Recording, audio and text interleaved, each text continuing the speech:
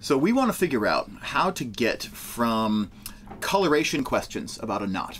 How do we assign colors to the arcs in a knot diagram in a way that at each crossing, either all three of the adjacent arcs at that crossing have the same color, or all three are three different colors? How do we get from that to a question that can become about algebra? Like, what does that have to do with algebra? And then from there, how do we get from the algebra of colorations and crossings to a sort of, I like to think of it as a more universal kind of algebra that can encode, actually in a way, all of the information about all the different ways that we could color a knot. Not just with 3 colors or 4 colors, but actually with arbitrarily many colors. Can we encode all of that information in a single algebraic object that is an invariant for that knot? And the answer is yes, and that invariant is going to be called the Alexander polynomial for that knot. The Alexander polynomial classically was one of the first polynomial invariants that was discovered for knots, and there have been a number that have been discovered since then, including some that are more powerful than the Alexander polynomial. They can tell the difference between more different kinds of knots, one of which was the Jones polynomial, for which Von Jones won a Fields Medal at some point. I forget which year he got the Fields. It might have been 2004 or 2000 or something, so it wasn't that long ago. But the Alexander polynomial is kind of the grandparent of all of these other polynomial approaches, so we're going back to kind of a classical viewpoint on it today. So, two-step process. How do we get from colors to algebra, and then how do we get from algebra to polynomial algebra? So the first step is to figure out how we can make the question about coloration into an algebra question. And just as a reminder, so a coloration is just a way of assigning to every arc in a knot diagram. So this is a knot diagram up here that has 3 arcs in it. We assign to each one of those arcs a color, and a coloration is valid if all 3 colors at each crossing are either the same or all 3 are different. And it can be a mix and match across the diagram, where some crossings have all 3 the same, other crossings might have all 3 different, but as long as every crossing is either all the same or all different, then we have a valid coloration. So this coloration is not valid because here's a crossing, for example, that has 2 arcs that are the same color, but the third arc is different than the other 2. That's the one thing we can't do in a valid crossing, a coloration rather. But if we change colors a couple more times, now we have a coloration that is valid, because at all 3 crossings, one of my conditions is satisfied. In this case, it happens to be all 3 arcs with different colors at each of my 3 crossings. So that's where the coloration question begins. And when we first encountered this question, we sort of only gave ourselves 3 colors to work with. We thought of them as red, green, and blue, right? But what's cool about it is if we want to make this into an algebra question, what we're going to do is not think about colors as things we can see, but colors as things we can compute with. We want to trade out colors for numbers. And that's going to be the first big conceptual shift that we make. So we started out with 3 colors, but to push the envelope beyond 3 colors to arbitrarily many colors, let's say I want to try to color my diagram using a crayon box that has k different colored crayons in it, right? If I can come up with a k coloration, a way of using all of the crayons in my box of k crayons at least once to color one of the arcs, then we will call that diagram k-colorable. And again, a coloration is nothing more than a way of assigning, a function which assigns to every arc in my diagram some number, and I'm going to think of the numbers as being 0, 1, 2, up through k minus 1. Right? So there are k different integers that we could assign to the arcs in my diagram. And again, the coloration is valid if every crossing is either a crossing of 3 arcs of the same color or a crossing of 3 arcs of all different colors. And the one example of a coloration that always exists for any knot that we want to kind of not care about is the trivial coloration, the one where all the arcs in our diagram have the same color. Every diagram can be colored with all arcs of the same color. So that's the one that we want to kind of ignore when we don't explicitly care about a trivial coloration. What we really care more about are the existences, in some cases the counting how many different non-trivial k colorations can we make. And again, we also want to kind of insist that a k coloration, we really want to be one that uses all k of the colors. So if you give me 8 crayons, but then I only use 3 of them to color my knot, then probably I don't want to call that an 8 coloration, right? Probably rather call that a 3 coloration. So we also want to, we'd like it if this function were an onto function, right? We're using all k of the crayons. Every color is represented in at least one arc of the diagram. So that's what we're going to mean by a k-colorable diagram. And we can show that just like tricolorability, k-colorability is an invariant of knots, right? It's not a property that attaches just to the diagrams, but anytime I make a Reidemeister move to a diagram, if the diagram started out as k-colorable, then after any of my Reidemeister moves, it remains k-colorable. And so that means that any two diagrams of the same knot are either both going to be k-colorable or they're both going to not be k-colorable. So we have a knot invariant, of which you can watch a video proof on the page if you'd like to later on down the line. So here's where the magic happens. And before we get to this magic theorem that's over my shoulder here, I feel like it would be nice to dig into an example. So let's take off the shelf an example of a knot, and we'll try and investigate its colorability properties together. So behind my head here is a knot that goes by the name 818. So it is a knot whose simplest diagram has 8 crossings, and we're looking at it right here. And it's the 18th knot in the standard catalog of knots that has 8 crossings. Right. So it gets called 818. So it has this diagram over here. And so the first question that we might ask is, how do the numbers that we assign to the arcs in a knot diagram tell us something about whether a diagram has the colorability that we want it to have? So how does this become an algebra problem once we trade out colors for numbers instead? So let's imagine that I've assigned to each one of the arcs in this diagram a number that stands in for our colors. So maybe on this under arc right here, I assign a color that I call X. And on the other one of my undercrossing arcs, I assign a color that I call Y. And on my overcrossing arc, color that in here, I'll assign a color we'll call Z. So one of the ways that we developed when we were talking about rational tangles a couple of weeks ago, we developed a way to color a rational tangle diagram that was systematic. Remember, we started in the corner of the diagram with a 0 and a 1, and then we worked our way across the diagram, where every time we worked our way across the diagram, we agreed that having the over strand be the average of the two unders. This was a way to guarantee, the keyword being average right here, to guarantee that either all 3 of those numbers that we assign to the arcs would be the same, because if 2 of the numbers in an average are the same, then the third one has to be the same as the other 2, right? Or if 2 of the numbers where one is an average of the other 2, if any 2 of them are different, then that means that all 3 of them have to be different, right? So average is the word that's doing the heavy lifting here.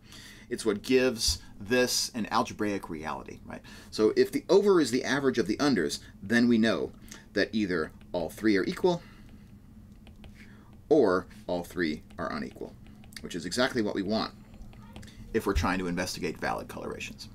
So when we were doing this with rational tangles, we started out with the integers 0 and 1. We worked our way across the diagram, and every arc that we colored in with a number was colored in with another integer.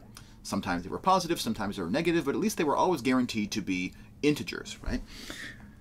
But that sort of requires me to have an integer's worth of different colors that I can use for my diagram. If we only have a finite number of colors to work with, on the other hand, let's say I'm investigating tricoloration. If the only colors available to me are 0, 1, and 2, then how am I to understand what's going to happen if, for example, I have an under arc which I've colored 1, and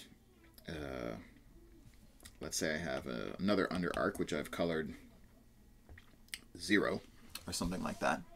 So now what am I supposed to do if I want my overstrand to be the average of my 2 understrands? Well, the average of 0 and 1 is no longer an integer, right? The average of 0 and 1 would be 1/2. So it would seem that I'm kind of stuck if I'm trying to get away with just using integers in this case. When in fact, what do we want? If this is to be a valid crossing for a coloration, what do we need this overstrand to be colored? We need it to be 2, right? because if those two understrands are different, the third one has to be different than the other two if this is going to be valid, right? So we need a system of arithmetic in which 2 is actually the average of 1 and 0, which seems funny. But it turns out that the arithmetic system that gives us that structure is not the integers, but it's the integers modulo 3. Z modulo 3, right? So it's the group of integers where the operation is addition mod 3. So we add the numbers together and then we take the remainder when the result is divided by 3, right? So these finite cyclic abelian groups, the group of integers modulo k, those are going to be our boxes of crayons for k-coloration problems, right? And so in this example, is it true that 2 is really the average of 1 and 0? Let's try to investigate this. So if we go back to having x's, y's, and z's for the moment, then to say that the overstrand is the average of the two understrands is to say that x plus y divided by 2 is equal to z. So let's draw that under here. But division is kind of a dicey thing, right? Because we often, we should be worried whenever we're dividing that the result might not be an integer. So I'd prefer to think of this as a multiplication problem rather than a division problem. So I'll take this 2 and just multiply it over to the other side of the equation. So x plus y equals 2z. Right? And just for kicks, let's also move the 2z from the right side of the equation over to the left side of the equation. So I've got a 0 on the right-hand side. X plus y minus 2z is equal to 0. And that was the equation that we worked with over the integers. But if now we're working over the integers modulo 3, we can get away, so I'm going to write mod 3 here at the end of this equation. We can get away with replacing any number that's in this equation with an equivalent number that's equivalent to it, congruent to it, mod 3. And in particular, I want to look at this negative 2 that's right here. What is another number that's sort of simpler on our brains to work with than negative 2, that is equivalent to negative 2, congruent to negative 2, mod 3? What is a simpler way of understanding the number negative 2 in the integers mod 3? So we can replace that negative 2 coefficient in this equation with a positive 1 coefficient, because negative 2 and positive 1 are congruent mod 3. And so what we get is this really nice equation. X plus y plus z is equal to 0 mod 3. I like to call this the magic tricolorability equation, right? And we can check that, sure enough, the labeling that we had before, where I had a 1 here, a 0 here, and a 2 there, if I add these three all together, 1 plus 2 plus 0, I get 3. But over the integers mod 3, 3 is indeed congruent to 0. They have the same remainder when we divide it by 3, namely the remainder is 0, because 3 is a multiple of 3. And so this equation now does for us with tricolorability what the average over is the average of the unders principle did for us when we were coloring with the integers instead. So one way of investigating tricolorability is investigating whether or not we can solve this equation for x, y, and z, where x, y, and z's are the colors of the arcs that are involved. Can I solve this equation at each one of the crossings in my diagram simultaneously? Can this equation be true at every one of the crossings in my diagram? If it can be true at every one of the crossings in my diagram, then I have a way of assigning one of these three colors to each of the arcs in the diagram in a way that the over is the average of the unders, mod 3, i.e. in a way that either at each crossing either all the colors are the same or all the colors are distinct. Right? So coming back to the example of our sort of clovery looking 8-crossing knot, what we would do is pick a way of ordering the arcs in our diagram. So we just sort of give all of the arcs names. And by extension, we're also giving names to the colors that we would like to assign to those. So this diagram has 8 arcs in it, and so I would just number them all x1 up through x8. Those are going to be the unknowns in my various equations. And then we label each one of the crossings in the diagram, and there's 8 crossings in this as well. So I have 8 arcs and I have 8 crossings. At each one of the crossings, we want for this magic tricolorability equation, this one, we want that equation to be satisfied at each crossing, where the roles of x, y, and z at each crossing are played by the names of the arcs, or equivalently the names of the colors of the arcs that are incident at that crossing. So, for example, let me see if I can zoom in on this a little bit. So let's suppose I take, for example, crossing that I've labeled A. And it really doesn't matter, again, how you label your crossings, what order you label them in, what order you label the arcs in. Those are decisions we don't have to sweat because it's just like renaming the variables in a linear system of equations, or just trading, you know, which equation is listed first, which equation is listed second in a linear system of equations. None of that matters to the ultimate nature of the solutions to that linear system. So don't sweat how you label the arcs or how you label the crossings. It's what you do at each of those crossings that's important. So for example, at crossing A, in this diagram, we're seeing three arcs come together. We have the arc that was labeled x1 as the overstrand, right? And the arcs that are labeled x6 and x7 are the two understrands. And so it turns out that because this magic equation that we're working with here is actually symmetric with respect to any permutation of x, y, and z, we don't have to care actually when we write these equations about which is the over and which are the unders.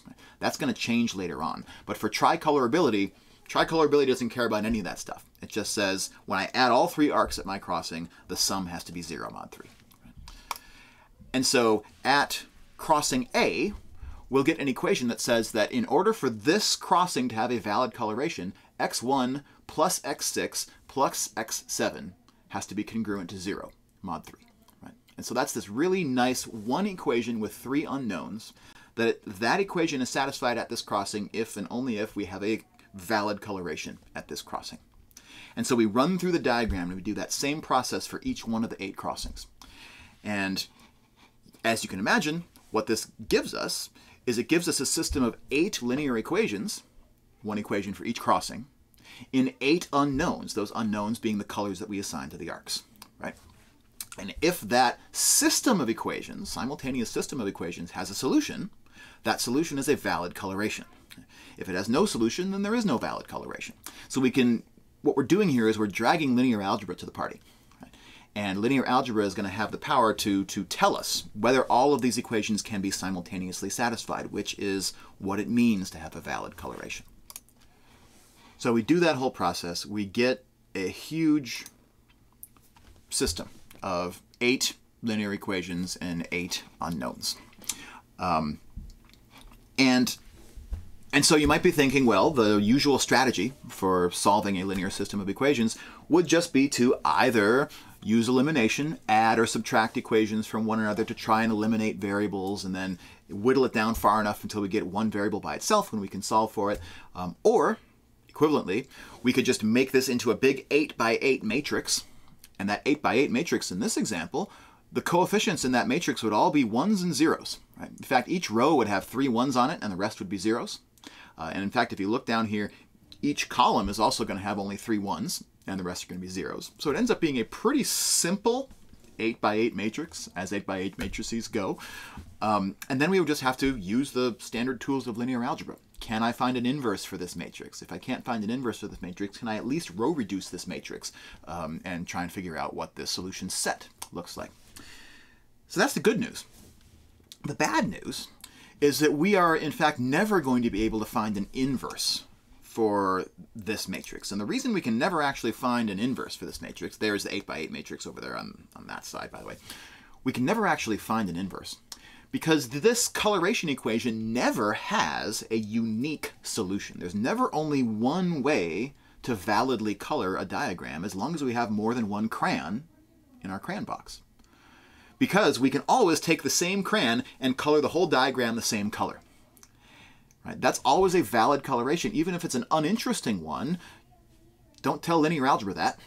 Linear algebra thinks it's an interesting coloration because it's a solution of this big 8 by 8 system. So the trivial colorations are always going to be seen as valid by the linear algebra, by this matrix. And because there's always more than one of those, there's never a unique solution to this system. And because there's never a unique solution, this 8 by 8 matrix, or whatever square matrix that we have here, is never going to be invertible.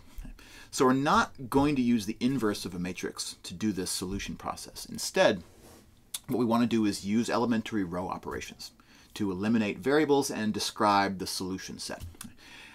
Not only that, the second degree of difficulty is that we have to do all of that arithmetic not over the integers, but over the integers mod 3.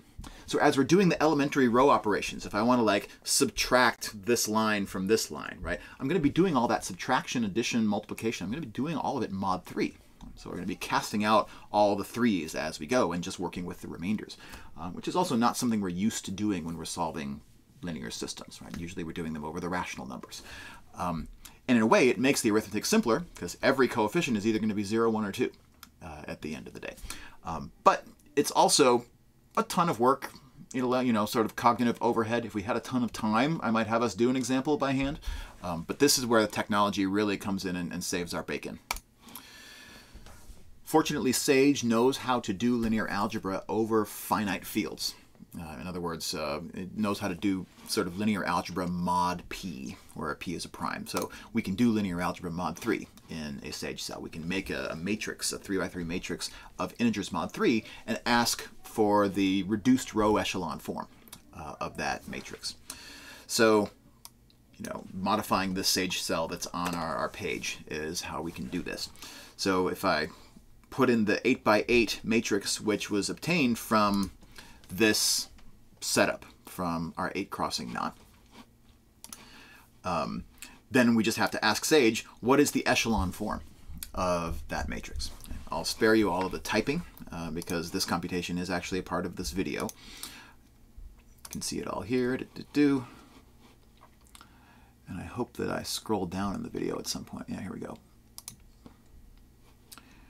Okay, so we get the reduced row echelon form of the matrix for this sort of coloration problem.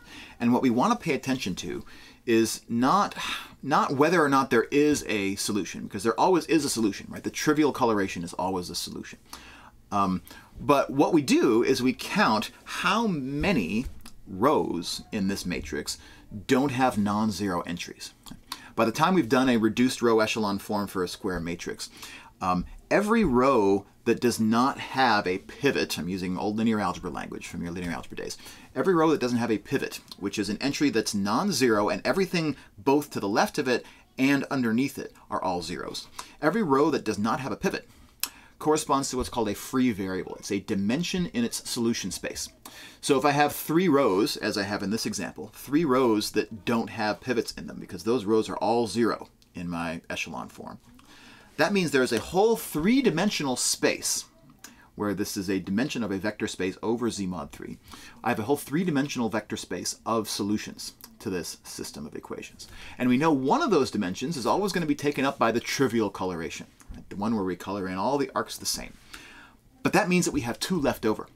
And so there's 2 fundamentally distinct ways of assigning colors 0, 1, and 2 to the arcs in this diagram that is non-trivial and which completely gives us a valid coloration of this diagram. So what we're doing here, and I'll write this on the whiteboard real quick.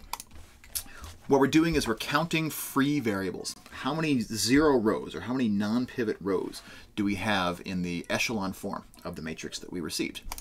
So this is the echelon form for our matrix. And again, the important feature here is that we have 3 entire rows that don't have pivots in them.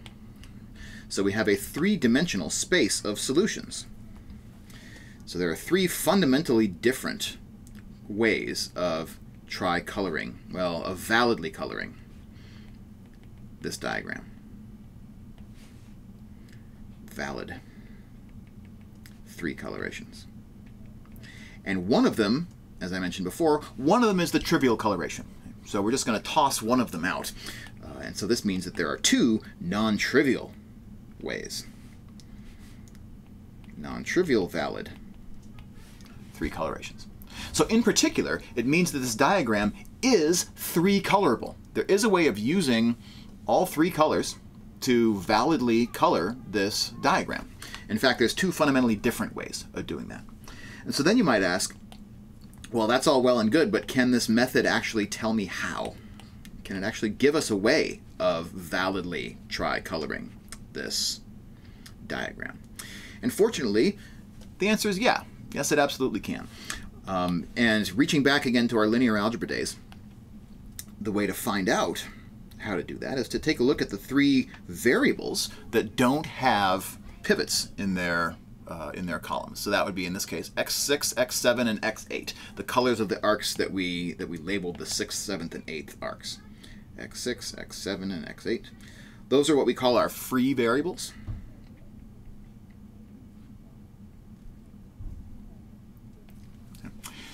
And they're called free variables because we get to make a free choice of what value that they have.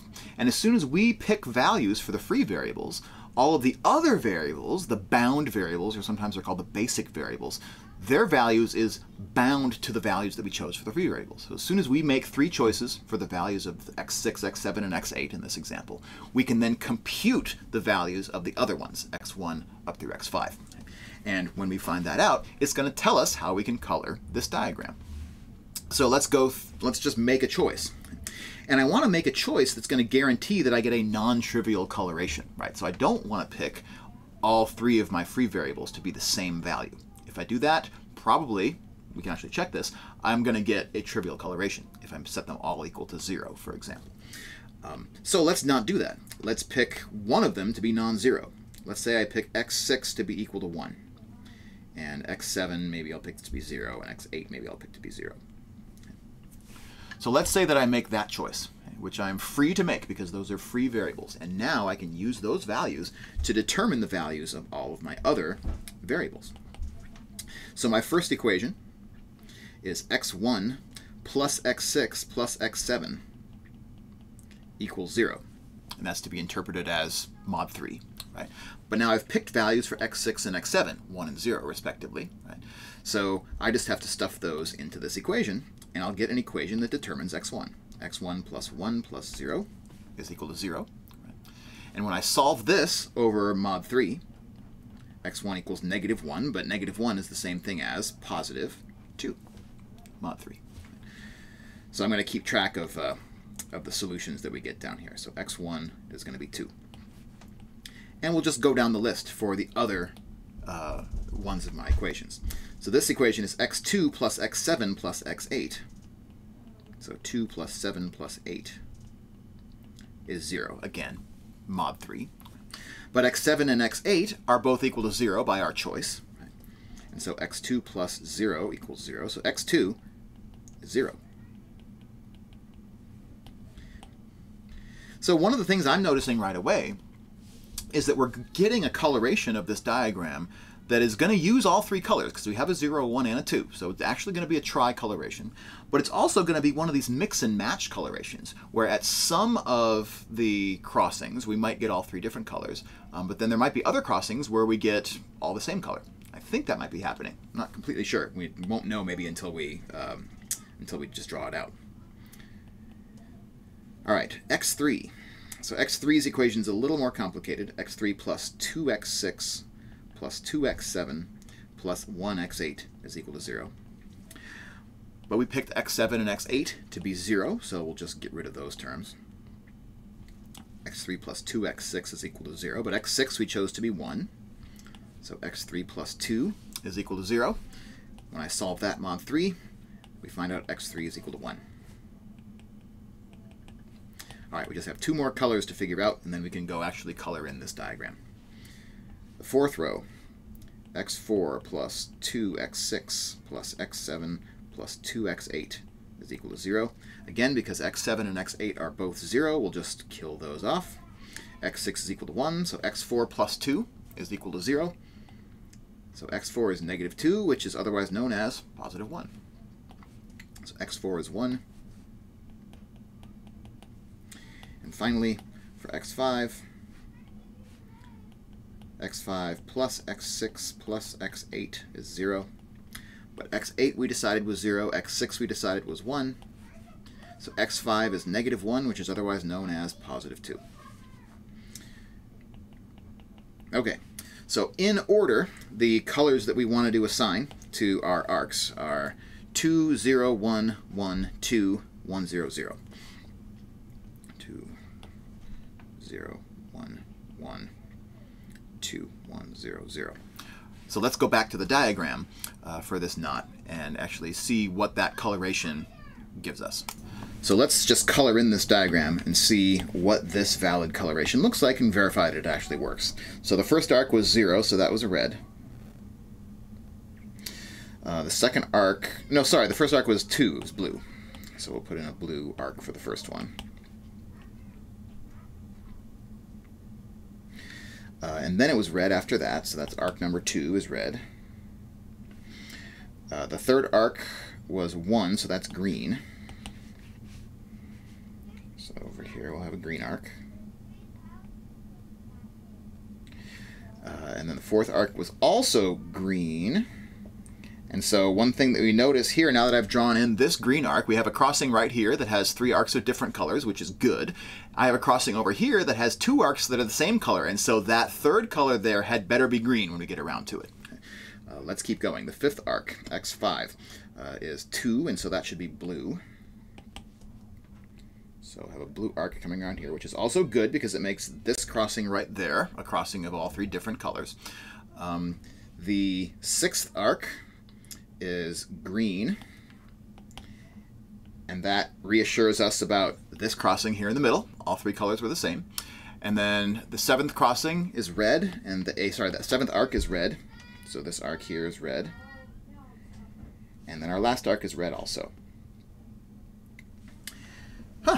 And so there is a coloration. We can check that at each one of the 8 crossings, either all 3 colors are the same, as happens at this crossing and as happens at that crossing, or all 3 colors are different, which is what's happening at all the other crossings in this diagram. And we had to bring out a pretty big gun of linear algebra to discover this. But what's cool about it is that this is sort of almost a cookbook way of discovering a coloration, not just proving that one exists, but discovering them and actually sort of, systematically figuring out how we could color in this diagram. So the bar for the actual algebra is set fairly high, but it's something we can ask a computer to do, as we did here. Plus, we also have kind of a recipe for finding other colorations as well. We chose the values of the free variables x6, x7, and x8. That's the colors of this arc, and that arc. So just by deciding what to color those 3 arcs, that determined how the whole rest of the diagram had to have been colored. As soon as I pick those 3 arcs as colors, and I can pick them to be whatever I want, that determines how to color the rest of the diagram. Right? But that means we could make different choices. If I chose different ways of coloring those 3 arcs, then that could give me different colorations as well. And that there would be a whole 2-dimensional vector space over Z mod 3 of different colorations means to get a significantly different coloration, one that actually is substantively different, not just up to a rearrangement of the colors, right? Because choosing, for example, as we did here, we chose green, red, red for the colors of those 3 arcs. It wouldn't really be a different coloration if we chose green, blue, blue instead, right? I mean, that's just a renaming of the colors. It's not interesting. But linear algebra tells us that if we instead did, let's say, instead of green, red, red, if we did red, green, red, if we traded a 0 with a 1, so made this a 0, 1, 0 instead of 1, 0, 0, that would be linearly independent over Z mod 3, and so that's a part of a separate dimension, right? It's not a linear combination of the other ones. So that's going to give me a fundamentally distinct 3 coloration if I make that different choice. So this is how tricoloration becomes an algebra problem. And as you might imagine, if we want to investigate k-coloration for values of k other than 3, all we have to do is set up this same magic averaging equation. Just instead of mod 3, we would do it mod k, where k is the number of colors that I want to use in my crayon box. But we also lose a little bit of something. We lose the ability to write -2 as being the same thing as +1. But that's not the end of the world, really, because it just means that if we're not using 3 as our number of crayons, that our matrix that we set up is going to have 1s and some -2s in it. And it does mean that if we're not using 3 colors, that we have to be careful about which one is the overstrand and which ones are the understrand. So the overstrand is going to be the one that gets the -2s in each of the equations, and the 2 understrands are going to have 1s. So if you're using a different number of colors, each of the rows would have a pair of 1s in it for the under arc and a -2 in it for the overcrossing arc. But otherwise, the matrix is set up the same. we can ask Sage to solve it the same way, and we can interpret the number of free variables in exactly the same way. One of those free variables is always going to be dedicated to finding the boring trivial solution, but any other free variables that we get are going to be evidence of non-trivial k-colorations that we can then use to discover those k-colorations if we wish.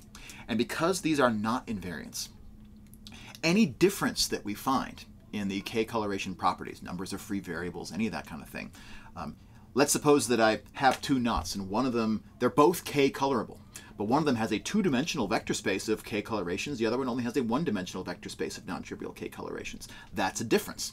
And because k-coloration is a knot invariant, that difference is significant. It means that those must have been different knots. So we're building a really powerful tool.